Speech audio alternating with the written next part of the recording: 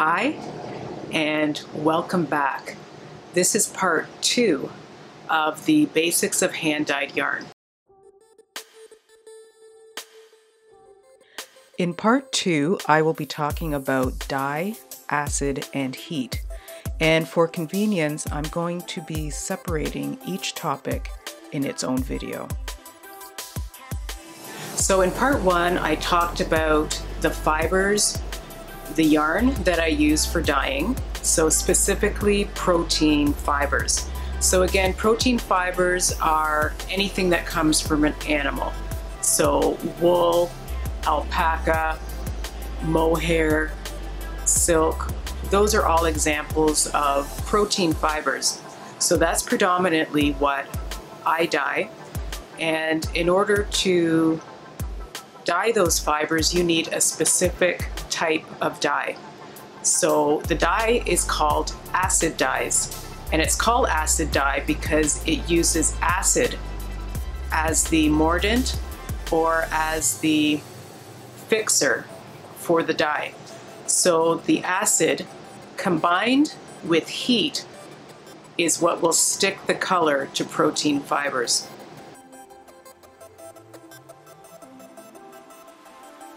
So the company I use is called Dharma, and they have a fantastic range of colors to choose from, and it's really easily accessible. So that's why I like using, so that's why Dharma is my choice of dye color. So let me just show you an example. So this is how I get it. It comes in these little jars and it's in powder form. So you can either work with the dye in powder form, or you can dissolve it in water and make a dye stock. So behind me you see examples of that. I've just dissolved the powder in water, and then this is what you would call a dye stock. So a lot of my colors I will just use dye stock, and other colors I will just use the powder dry, straight out of the jar. And then other times I will combine the two. I will maybe dye a solid base or use the liquid form in some way and then sprinkle powder on top. So you can really get a lot of amazing, interesting results by just changing up your technique and the way that you use the dye. So it's really flexible that way. Now, one thing to keep in mind when working with acid powder or the acid dye is that it is in powder form.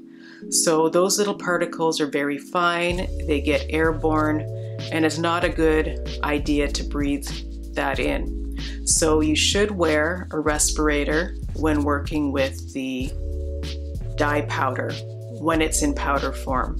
So when I'm mixing my dyes, I always make sure I have a respirator or mask on. If I'm doing any kind of method where I'm sprinkling the powder on the yarn, I make sure that I wear a mask. However, when it's in this form, it's not going to be airborne. It's in liquid form. It's quite safe to use. You don't need to worry about wearing a mask once it's in liquid form. And the other nice thing is you can store the dye once you've put it in water, as long as it's in an airtight container. It can last quite a long time, so it won't go bad. It will still be usable, so that's really convenient. Let me just show you briefly how I make a dye stock and the ratio of dye to water that I like to use, and I'll explain to you why I do that as well. Of course, when working with the loose dye, remember to put your mask on. So I have a very simple ratio for my dye mix. I use a 2-to-1 ratio, so 2 parts water, 1 part dye.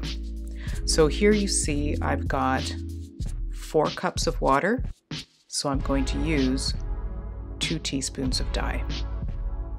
And that's how I mix all of my dye.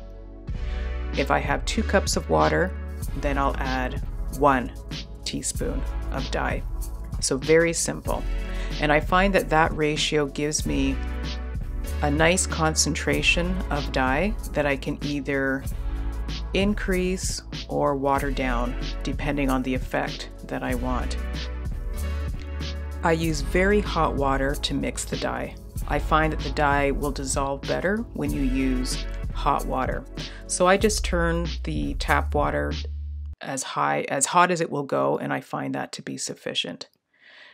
And you saw me there, I was rinsing out not just the measuring cup that I was using to mix the dye, but I also rinsed out the measuring spoon and the whisk as well, because we don't want any cross contamination. We don't want to add one color to another jar of dye, because that wouldn't be good for obvious reasons. So I make sure to clean and rinse out the utensils before mixing a different color.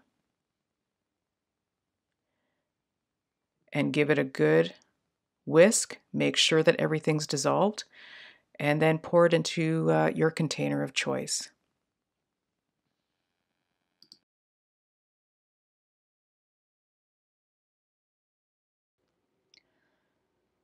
Here's a little bit of a bonus section. Since we're talking about dye, I thought it would be appropriate to talk about color. So there is so much information and so much to know about the science of color. It can be a very complicated topic, but I'm going to keep it super, super basic. So you can see me here. What I've done is I've just shown the primary colors based on the color wheel: yellow, red, and blue. And on the right-hand side, you can see when I mix those colors how you get 3 other ones. So when I mix yellow and red, you get orange. Red and blue makes purple. Yellow and blue makes green.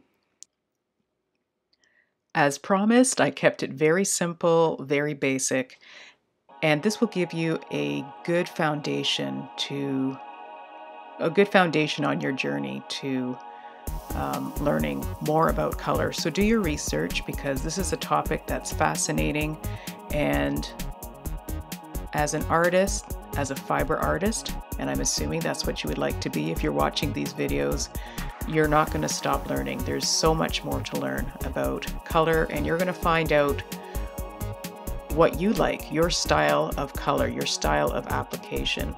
And from this foundation, you're going to build on it, and it's going to be such a fascinating topic.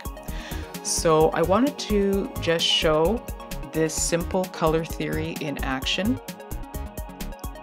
So you can see here, I am starting with one of the primary colors, and that's red. And next, I'm adding yellow. So if you remember what we discussed, red and yellow, it makes orange. So already we're starting to build some more layers of color and interest to this yarn. And now watch what happens as the blue is added. Where it's touching the red, we're going to get some purple tones. Where it touches the yellow, we're going to get green.